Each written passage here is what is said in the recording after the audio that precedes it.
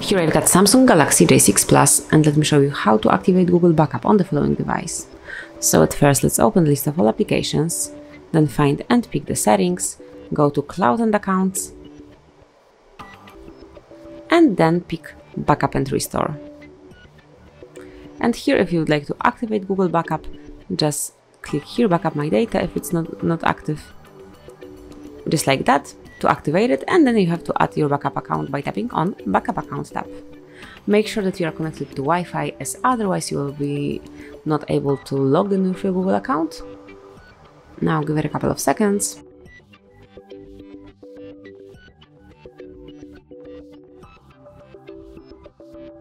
And here you have to enter your email address or phone number, whichever is connected with your Google account. In my case, it's email address.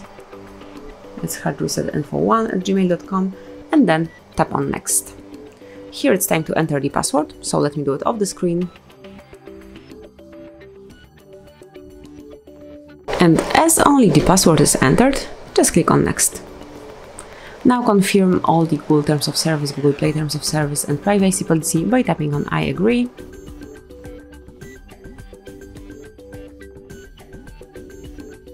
And this is it. As you can see, this Google service is active. Click on Accept.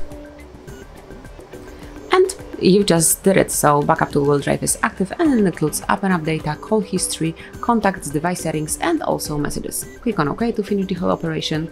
And now you can go back to the normal standard usage of your Samsung. So that would be all. Thank you for watching. Please subscribe our channel and leave the thumbs up.